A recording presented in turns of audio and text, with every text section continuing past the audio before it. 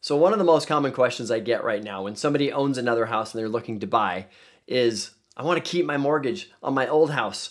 Can I keep that house? I want to buy another house. What can I do? The rate's so good.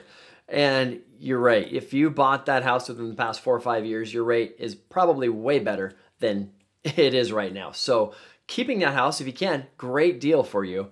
Then you can have 2 houses and you can build equity at double the rate. One of the hesitations that people have is, I can barely qualify for another house. How am I going to keep my house if I can't qualify for a new house? Well, we can remove that payment from your debt ratio.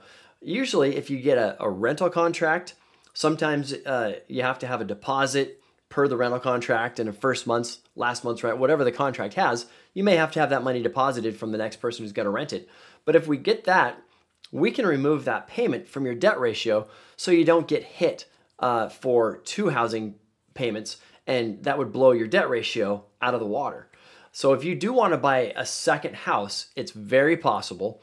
And then if you do it, there are a couple of different ways for you to finance it, and we can talk about that when you call. My info is always a click away, so give me a call. Love to chat with you and get your questions answered. Thanks for watching.